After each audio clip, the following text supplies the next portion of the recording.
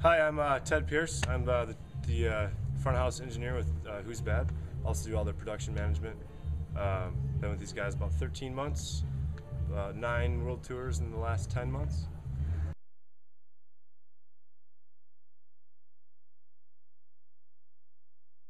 So I know you're using the Tannoy new VQ live system on this tour. What's your first impressions of it? Very first impression, first day, plugged it in, networked everything together, hit play, was blown away.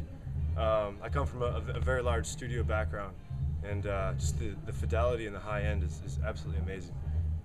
Honestly, it absolutely blew me away within the first 15 seconds of how do you, turning the PA on. How do you think it compares acoustically to other systems you might have used for this kind of job? It's very comparable. There's, I would love to shoot it out between a VDOS or DMB line array. No offense to a Vertec rig, but I would take one of these any day over a Vertec rig. So I know, even what sort of demands does a tour this size put on a system in terms of performance, material, and the sorts of venues that you're playing? It's actually very high demanding. We are a Michael Jackson tribute.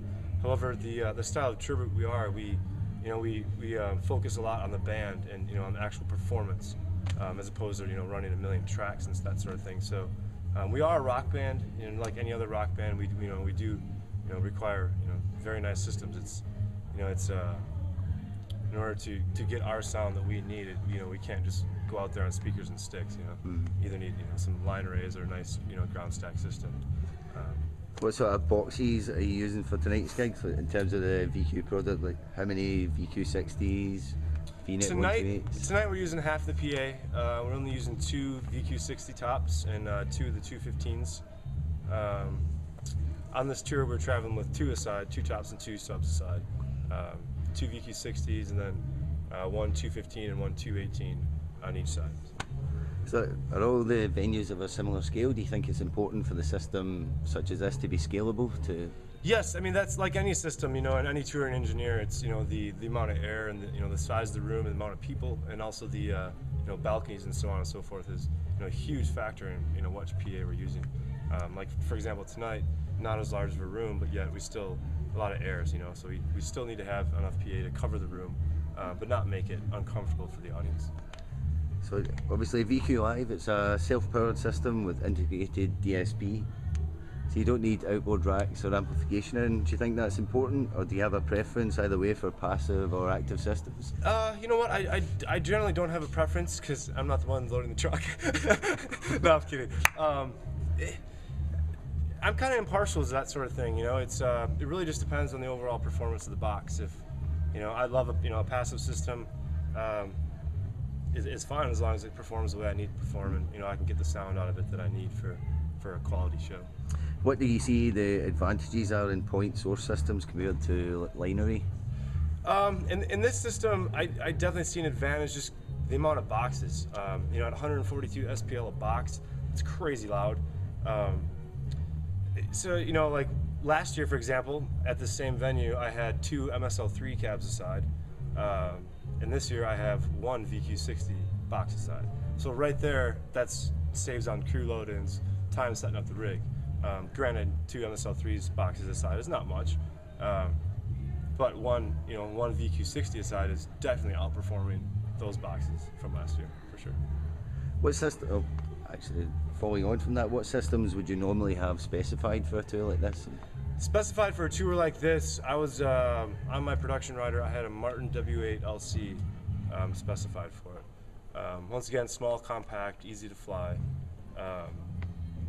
And when I got the word that we were going to receive this new Tannoy system, at first I'd never heard, like anyone, never heard of the system.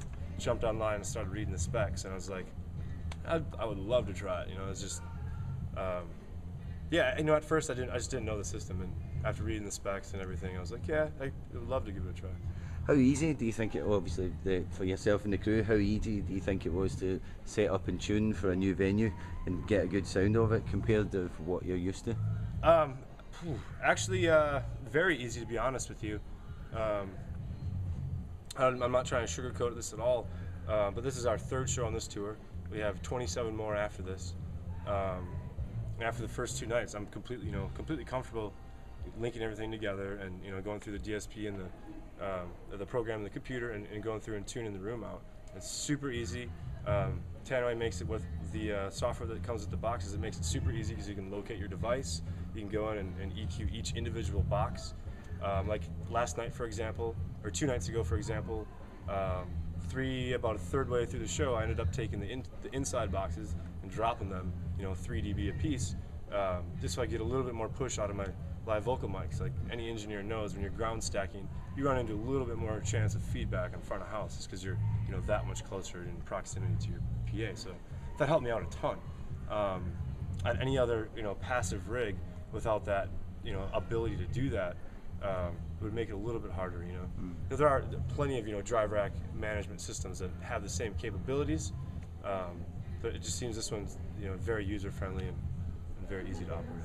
So I think the range, obviously it's the first time for Tannoy they've done this sort of thing, so it's still in its infancy and it's being developed over the coming year. So in your professional opinion, what features and additions would you kind of see to the V60 top and the 218 sub would you like to see coming out? Ooh, you know what? I don't know yet. Being our third show, about to start our third show here, a week from now, I guess I would probably have a lot more ideas as to what modifications and stuff. Being the third show, I'm just now getting settled into the rig. Just now being able to actually go in and tweak everything. Just because brand new tour, it takes a lot to get everything and get everyone comfortable. Make sure everything's running okay, so I can just go out there and focus simply on the rig. And tonight was actually one of the first nights I've been able to do that.